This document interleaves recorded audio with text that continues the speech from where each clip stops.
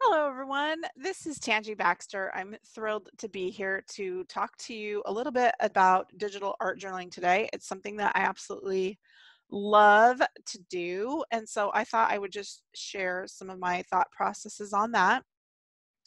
And on the screen is kind of the page where we're going today, hopefully. And I just want to share my thought process on how I got there and how I approach a digital art journaling page.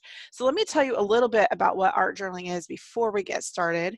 Art journaling is a little bit different than collage or a scrapbook page. So in digital art journaling, what makes it art journaling is that it has some sort of personal meaning or symbolism that is an expression of your thoughts and feelings in something in your life right now. And it can have an image that means something to you. It can have journaling, and it can also just be about the process of creating is helping you heal in some way. And as we know, as artistic people, we understand the value of healing through creativity. And so digital art journaling can help you get there. And what's great about digital art journaling is that there's no mess compared to, doing mixed media, which I also love as much to do as well. But there's something about just being able to step back and do this on the computer that's kind of different and fun. And so we're going to just jump in and I'm going to share my process with you on how I would start something. So I usually art journal in an 8.5 by 11 size document because I like to be able to print these, and then I keep them in a folder or I will glue them into an art journal, but whatever works for you. If you're getting them printed or you're going to put them in a book, whatever you're going to do with yours, just start with the size that works for you. Okay, and then what I would do is I would start my document, and then what I would do, let me bring this in here for you, is I would go through what I call my stash. And so right now we're going to be using these 6 products that you can find in my Design Cuts store. And what I would do is I would go through my stash, and normally I would have, more folders than this, but we're just going to keep it to this today. And what I start doing is I start going through the folders and I try really hard to not overthink what I'm doing, and I'll start pulling random items out. Okay, so for this particular demo, I'm going to actually start a new document to show you how I would do this. So I'm going to open it at 12 by 12 because that's what most scrapbooking supplies come in. So I would have this little extra document right here. A lot of times I'll just pull them in right on my blank canvas that I have here. But since we're trying to get to a specific place right now, I'm gonna just go ahead and open this new document and start dragging it in here. And so I would just randomly start picking to some things that look nice. So I'm just gonna hit the control key and I'm gonna select a couple of these and I'm just gonna drag them right onto this document like this. And you can see there's 2 of them here. And then I would go to the next folder and look around in here and kind of see what is calling to me without overthinking it. Okay, and so maybe this bird and this and this. I'm hitting the control key so that I can select multiple items, and I'm going to pull like 4 or 5 things out of each folder and just kind of see where it gets me. And I would just drag them right into my document, and then I have them all right here. And there is a method to this madness here in a second that is important that I will tell you about. Okay, and then I'm going to go over here to the next one, and then we can just pull some random things out. Again, I'm hitting the control key, and I'm going to grab a couple papers as well. And I kind of know where we're going, so I'm picking a lot of the same things as I normally that I chose last time, but I'm trying to pick a few new things as well. So I'm just kind of dragging these all right on my document, and we'll just move these papers down here so you can continue to see. And then let's just do a couple more. We don't have to go through all of this in the video. Maybe I'll just pull one of these out. And then I go back and I just kind of jump around Let's just jump around and see what we can find.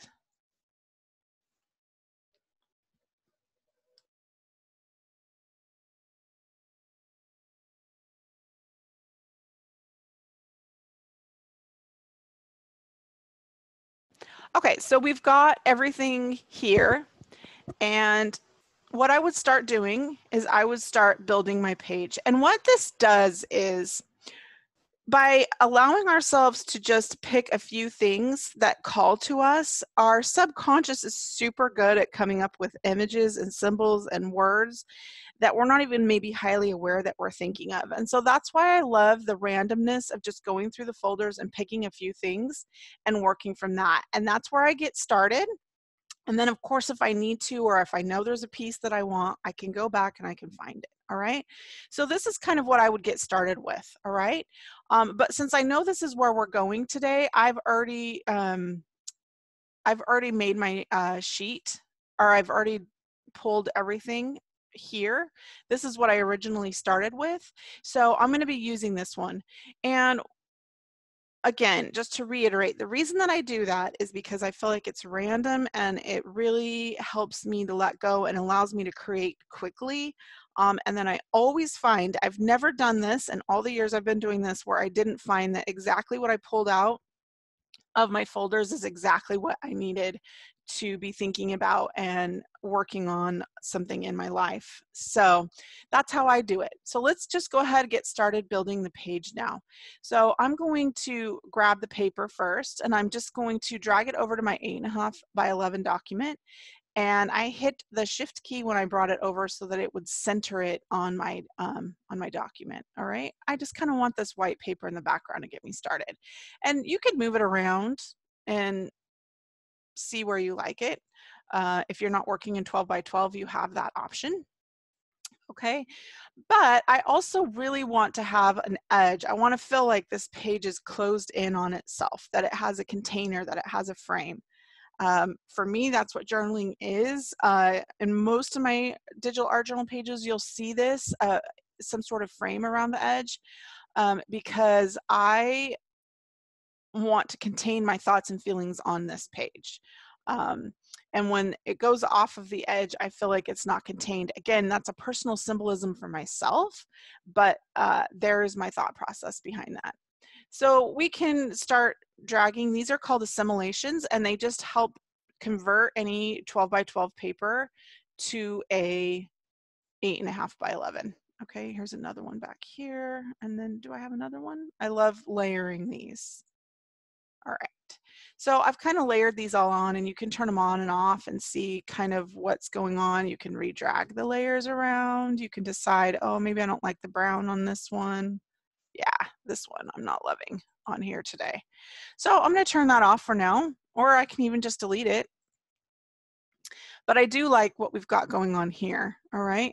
And so a lot of times what I'll do in my little document over here, if I'm using an extra one, is I will turn things off as I use them so that I know what's been used. Again, a lot of times I'll just dump this all right in my canvas and turn layers on and off as I go to start working. But I think that this is a little bit better way to go as a beginner.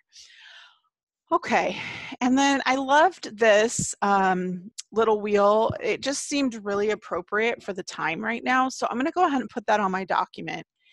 And what I would do is just kind of play with this and see where I want it. Again, I do have a very particular style that I tend to do these little clusters off to the right or to the left about 3/4 of the way up, or somewhere right in here. If you look at my journal pages, they almost all look like that. It's just my style. So I know that I'm going to probably set this about right here. Plus, of course, I've already made this page once. So I'm going to go ahead and turn that off.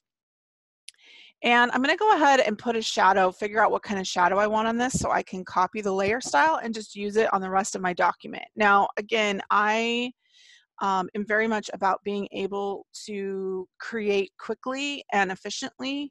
And so I tend to kind of, I don't want to say the easy way, but do the best that I can without spending a ton of time fidgeting with stuff.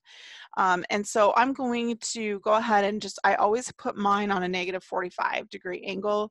You can choose the shadow color that makes you happy. I like to use like a light gray. I hardly ever use black. I use like a mid-tone gray. You can even use like a navy color or purple. Like this really deep navy down here is sometimes really fun. So there's that. But I'm going to go ahead and use like a gray color here. All right. And -45, and then you can play with the percentage here and see what you like. Now, as a mixed media artist, I really, really want these shadows to look realistic. Like I created this on my desk out of paper and ink, and then if I scanned it in, what would the shadows look like? And so it's not going to have a shadow like this, even though digitally we can get away with something like that. So I'm going to just take this way in, just like it was a piece of paper. I'm always thinking about what would this look like if I scanned it in real life. And sometimes you're going to get all the way up on 100% on the on your opacity. So it just kind of depends on what you want. And I'm going to set the tone for this page with this. And so I think that's good about right there. All right. So I'm going to hit OK. Then what I'm going to do is I'm going to right click and I'm going to copy the layer style. And I'm going to be using that layer style for a lot of any kind of mixed media elements that I'm going to end up putting on this document. All right. Now what I'm going to do is I'm going to start pulling in some of the little graffitis and splatters and things that I pulled over. And I'm going to start building my journal cluster is what I usually call it. I want to get in here a little bit more for you guys. Okay, so we'll leave that there. Again, I'm going to turn this off. I don't want to say cheating, but I do know where we're going, so it makes it a little bit easier for me to just start pulling stuff over. But my thought process is always just that I'm building this cluster and I'm thinking about my thoughts. And when I'm not talking to you, obviously I can go inside and have this be sort of a meditative 20 minutes of creativity. And I usually don't ever spend more than 20 minutes on a page ever. So that's kind of where I go, is I just let myself think and just create. And I'm always shocked and amazed by the symbolism that ends up coming up out on the page for me. So the last one I did was letting go of fear. During this time that we're recording this, that seemed really appropriate. But I think I'm going to use this one this time, just because today I'm feeling a little bit different mood than the first time I created this page. So now I'm going to hit right click on this layer and I'm going to hit paste layer style, and we're going to get that layer style in there. And actually, we'll do it on here as well. And if I'm not loving it, I'm not loving it on these smaller things. So I'm going to actually go in here and see. I might want this just a little bit darker. Something more like that, I think. So now I'm going to copy this layer style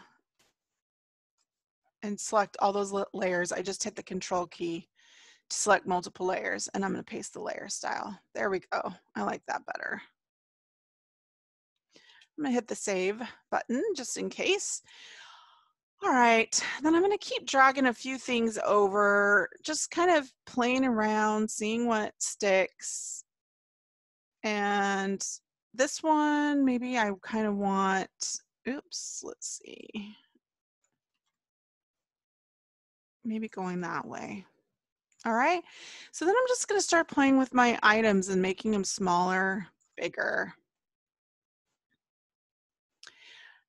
I'm just using the control keys. Whenever I'm art journaling, I always, always, always, always have my auto select layer on and show transform controls. Now, I love that. I know some people aren't a huge fan of that, but for me, it makes this process so much easier just to be able to click on whatever layer I want without having to go over to my layers palette to pick the item.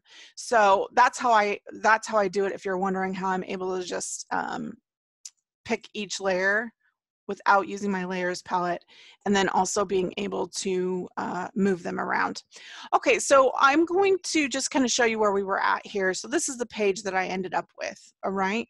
So I'm gonna go ahead and start building this and looking at this and kind of seeing where we're at so that I can show you some of the other techniques that I wanna show you. So I'm going to leave this star kind of big and bring it back here. In fact, I want to make these both a little bit smaller, I think. This is just going to be a little extra cluster up here. Kind of just bring your eye up here. I loved this little blue, this little pop of blue on here. Then I'm going to hit the Alt key or the Apple key on a Mac, and I'm going to drag that layer. So I have the star layer selected. I'm gonna hit the Alt key again, and it's gonna make a new one. And I'm gonna make these smaller, and we're gonna just put them up on top of here. And bring this one on top. And I'm gonna make this one like that. And then I'm gonna edit, transform, flip horizontal, just so we can kind of get a little bit of variation in our stars up here. Yeah, maybe like that. Just a cute little extras, little cluster up here. And then I'm gonna go grab this stitching here, bring it over. And just gonna kind of play with this a little bit. Maybe one of the stars is underneath it. Something like that. And then I'm just gonna put a teensy tiny little drop shadow on this. Okay. I'm gonna hit save in the middle. If I could give you a huge tip for today, that would be it. Just make sure you get in the habit of saving your work every few seconds. All right, so this is kind of what I would call the mid-range of an art journal page. So I've kind of got my cluster going on. I'm trying to decide if I kind of want that off the page a little bit. Let's make this a little bit smaller. How's that? Yeah? Okay, then what we're gonna do is we're going to start putting some of these fun things on here. So I have this paint,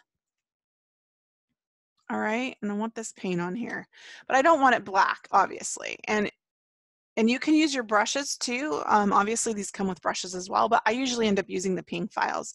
So what I'm gonna do is I'm gonna go over to my effects panel. I've got my layer selected. I'm gonna go to effects.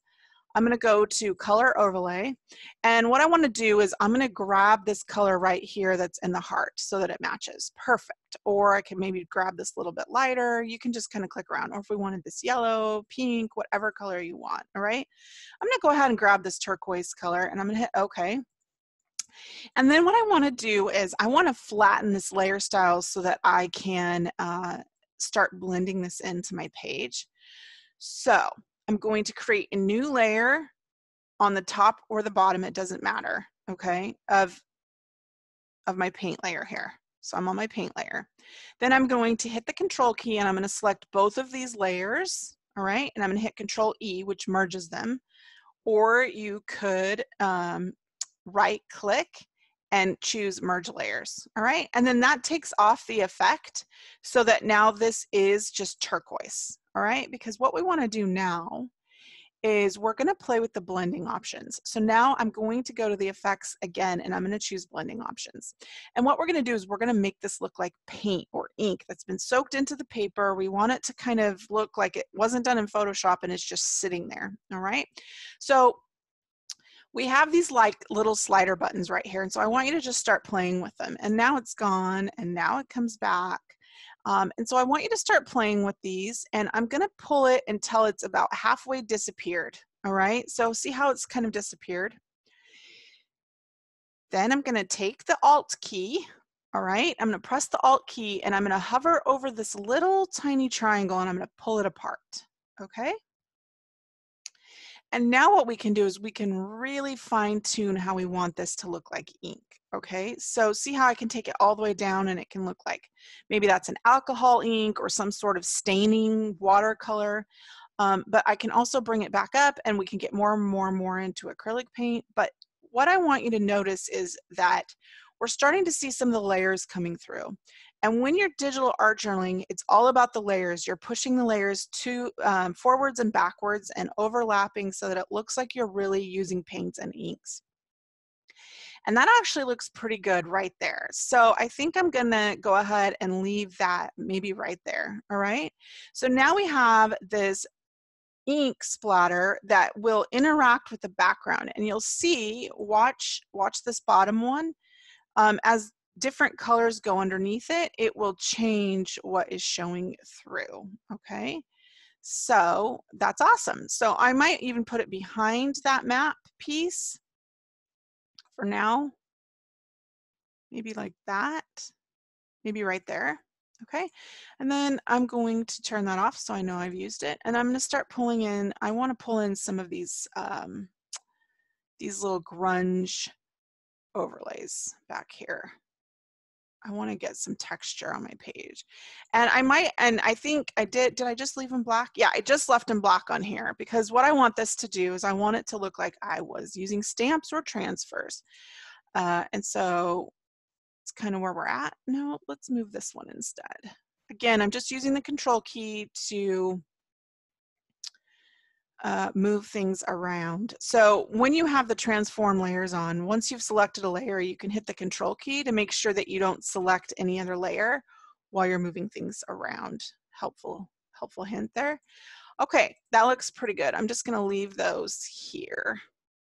All right. Then what I can do is I can take another one of these. This one is pink. And what I want to do now is I'm going to do the same type of thing, except this time I'm going to make it, I don't want this, oops, I don't want this pink. So I'm going to go to color overlay. I'm going to change this to yellow. All right, again, we're taking a few little shortcuts here because I've already made this page, so I knew what color I wanted it, but you can just go in there and you can play and experiment. And again, I want to be able to play with the blending options, and I can't do that while there's an effect on it. So I'm going to create a new layer. I'm going to control click so both of those layers are selected. I'm going to hit Control E, and now the effect is gone. So now I can play with the blending options. All right. But what I'm going to do is I'm going to pretend that I stenciled this on here backwards. Just for the fun of it. And I'm going to kind of play with it. And I just want a little bit of texture down here. Maybe straighten that out just a teensy bit. Just kind of let it be down here. And I'm going to go to the blending options and again, play with this. And because this is yellow, it's going to be a lot different than it was before. So I'm just going to play around in there and let some of it kind of just inkly disappear here. See how some of that disappeared?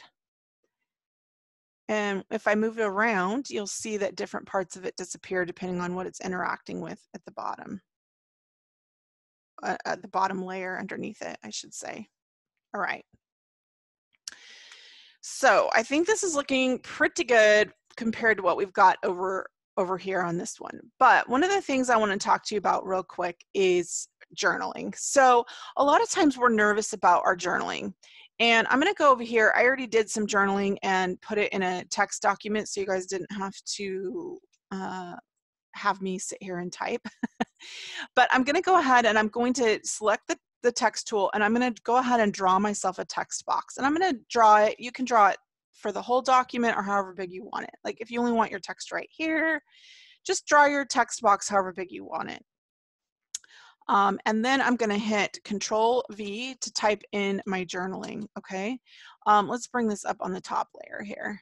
All right, so I've got my journaling here and I've made it into, I've got a typewriter font, Sears Tower right now, which is fine. that's what I used over there. So that's actually perfect. And I'm going to bring it back all the way behind this map graffiti because I know what the journaling said. I experienced it. I was there. There can be a few words poking out.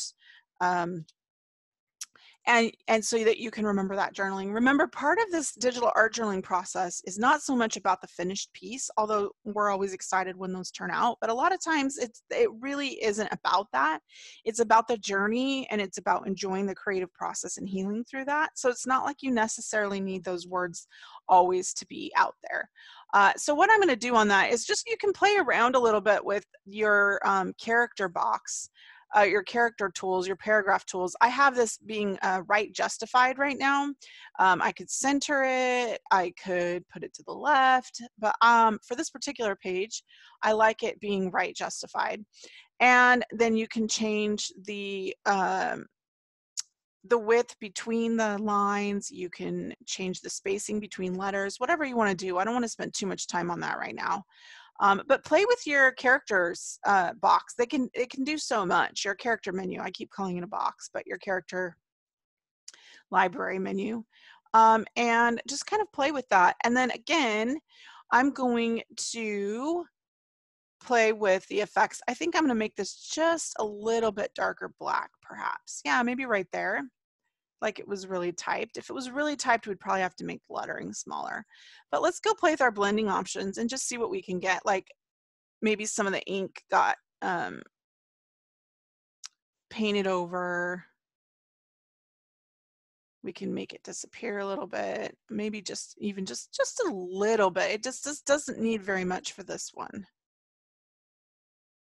Again, to remind you, you're going to pull the Alt key to play with that. And usually this is the one I play with, but you can play with all of these and see what happens. You know, you could play with this one, but usually I'm playing down here just a little bit. And it looks like on this one, I even put the journaling behind the blue ink. Okay, so just whatever you want to play with. Just keep playing with those blending sliders. Okay, we're going to call that good. I'm going to hit Control Save. So that is my process through journaling. I want to show you one more quick tip before we go.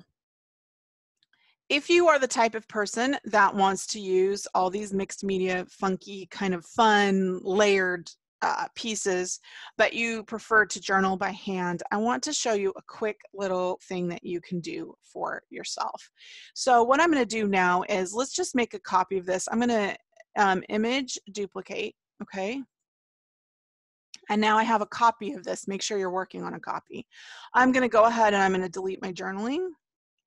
All right. And I might even, we'll just kind of see where this goes here. We could even make this a little smaller. I'll kind of show you where we're going here. Maybe this can even live up here now. What we're going to do is we're going to make ourselves some journaling papers. Maybe this lives right there. Okay. And maybe this kind of comes off the edge. Okay. I'm trying to get this layer here. Okay. Maybe turn. What I'm doing is I'm going to create myself a little paper, a little journaling paper that I can print, that I can use my supplies, and that I can print with. So what I'm going to do now is I'm going to just draw a box that goes on the entire document. And what I'm going to do is I'm going to use the period key to just kind of make some lines of periods. You could use dashes. I'm going to do Control A to select what I've typed, Control C, Control V. So now I'm just going to fill up this whole box, and don't worry about the font that we have right now. We can just go choose something like Arial or just something really plain where we're just going to get a nice dot. My computer is going to freeze up here on me here at the end. We tried to do one too many little fun things here. Let's see if we can get it to, that one will work. Let's just go with it since, oh, it didn't go. We want something that's just really That'll work. Okay. And we're going to have to put a few more dots in there. All right. So I'm going to drag this back. You can use dashes if you want. Sometimes I think it's fun to draw lines. And then we can play here, and we can decide how many, the width between the lines. So if we want fat journaling lines, we can do that. Just kind of play with it. That seems good right there. And then I can kind of make these a little bit lighter, I think, and we could even make them a color to do our journaling lines. Maybe pink or this coral color might be kind of fun. The gray was actually cute too. And you can make them depending on what you're going for and what kind of lines you like to write on. You just need to play with this menu. Let's make them, let's just try this pink color, just like that. And we'll kind of put this over to the side. I definitely, as much as I do want all of these lines, I definitely still want some of this design, you know, some of the fun to come out. We could even just maybe make this up at the top. So it's kind of like a little header. Maybe this just lives over here. It can even be through our journaling lines, yeah? All right, so there we have, now we can just hit print, all right? And we have this perfect page to be able to journal on. And especially right now is a great time to make sure that you're journaling and writing. And you can create as many of these as you want. And it's fun to do it after you've made a journal page because you've kind of already got a theme and everything going on here. And it's just easy to quickly make yourself a journal page as well that you can print and journal on. Thank you everyone so much for joining me for this page. I love digital art journaling. I'm so glad that I was able to share this with you today.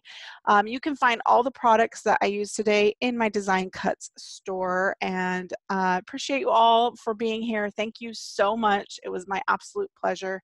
And I hope that you have a good time making digital art journaling pages for your journals, and also printable journal sheets that you can journal on by hand. We'll see you next time.